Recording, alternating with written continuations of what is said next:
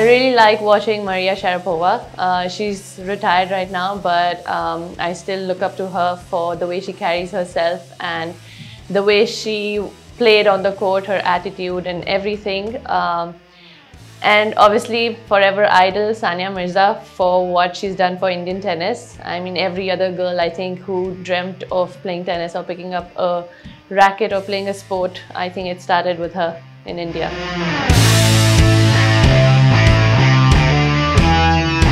Three things about myself which nobody knows.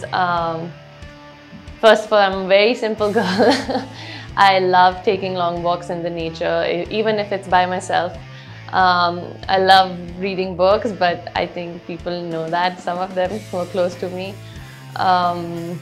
Something which nobody knows. That, yeah, I'm a very routine-oriented person.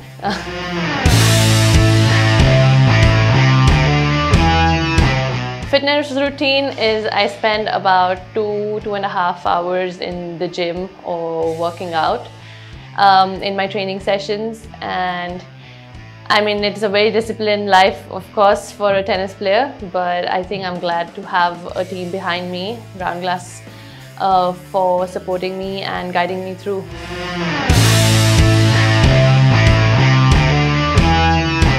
Well, I love cheat meal, we should say, because I love having chocolates. I love eating chocolates. That is something I really have to resist upon.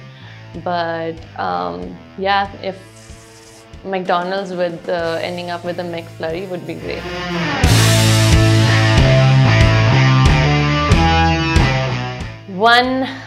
If I have to say one thing, I would say just trust the process and work hard, because I mean if you're working hard, you have to trust in yourself, believe in yourself that you're on the right track and things will fall into place. There's nothing that anybody can take away from you if you have the work ethic.